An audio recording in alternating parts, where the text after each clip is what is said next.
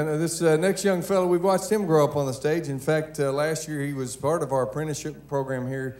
Plays a mean fiddle and he's quite a singer and a young, talented gentleman. He's 16 years old now. And again, I think first time we saw him here, he was probably 12 or 13. But very talented young man. He's also lead vocalist. Besides being one heck of a fiddle player, he's a lead vocalist and fiddle player in the Rockin' Acoustic Circus Youth Band. So we want to welcome to the stage, and you're gonna be tickled to hear him, and he'll get to. In fact, it looks like he's got the fiddle with him. So we're going to be starting out with something pretty hot. Eric Dysart.